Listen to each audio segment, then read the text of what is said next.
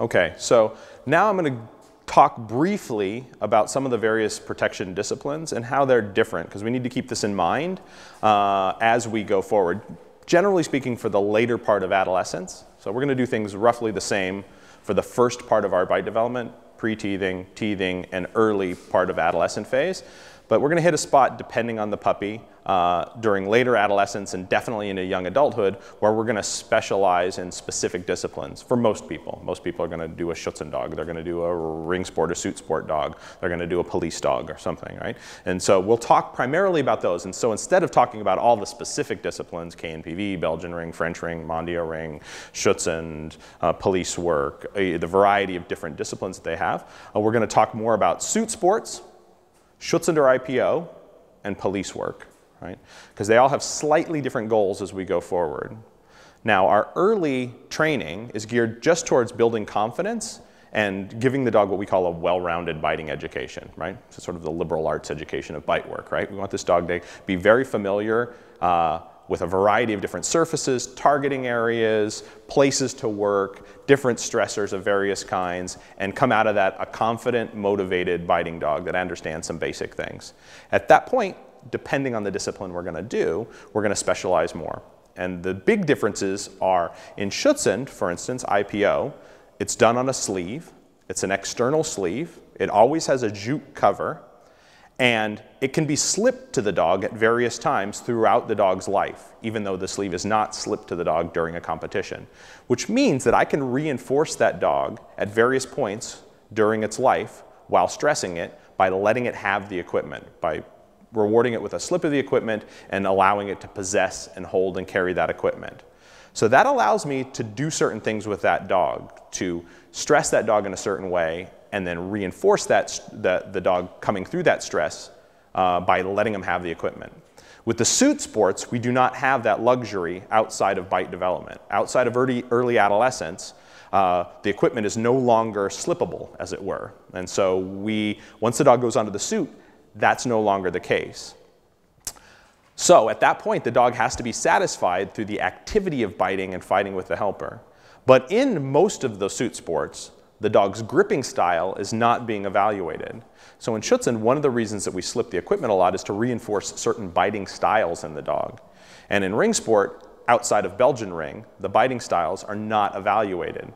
And so we don't have to worry as much about reinforcing the dog exactly the moment they bit a certain way, which does not mean that ring sport dogs don't bite well. There are lots of them that use their mouth beautifully exactly the way we would want them to, but there are others that don't, that pull or shake or do other things like that with their gripping style, but it's not being evaluated, so we don't have to put energy into it. But the dogs have to be satisfied by slightly different things. So we need to know that as we go forward in our development. And with our suit dogs, that means once they're on the suit, we have to find other ways to satisfy and reinforce them, which I, as the decoy, am responsible for. So how I behave when I'm being bit, how I move, how I respond to what the dog's doing is what needs to reinforce the dog, instead of letting the dog have the equipment strictly as reinforcement. So we need to know that. And then we're going to run into certain disciplines. And in ring sport, the guy is always wearing a suit. So the dog can look at the decoy in any way he wants. So if the dog wants to bite the leg, he could literally stare at the leg. It's not a problem. But in Schutzhund or police work, then there's a point where we want the dog's energy focused off the equipment. So my Schutzhund dog, I might want him looking at the helper's face, barking at the helper, but biting the sleeve. So I need to control that picture. I need to control his energy and focus. And in police work, we definitely hit a stage in our development where I need to focus the dog off external equipment. I don't want them looking for a suit or a sleeve or something like that to bite. They need to focus on people without equipment. And so we might have different balances in our equipment versus man focus equation that we talked about earlier based on the discipline we're doing. Now, usually, again, we don't have to worry about this until late in the adolescent phase, but we still are going to have to be aware. So if I'm doing a police dog and I'm midway through my adolescent phase, the dog's biting really well, they're enjoying the equipment, they'll focus their energy on me if I want them to, I stop slipping and letting them carry and have the equipment so much, and I focus them more on me as the source of their fight. So their energy, I agitate them more without equipment. When I slip them equipment, we immediately redirect them off the equipment and back onto me. So that's an example of balancing them more towards the man, because we don't want that dog to become obsessed with external equipment and need that as a signal to bite. In our other sport disciplines, the equipment is always there, so we don't have to worry as much about it. With a ring sport dog, the dog can look at the helper, but the helper's whole body is covered in a bite suit. He always has a bite suit. That can be a perfectly acceptable trigger.